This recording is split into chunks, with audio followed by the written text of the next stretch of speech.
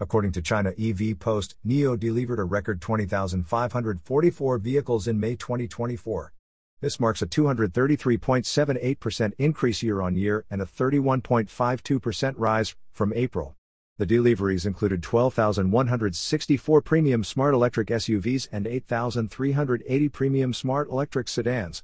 Cumulative deliveries of NIO vehicles reached 515,811 as of May 31, 2024. In May, NIO expanded its battery swapping partnerships by teaming up with JAC Group and FAW Group. This adds to its existing collaborations with Changan Automobile, Chery Group, JAC Group, Chery Automobile, and Lotus Technology.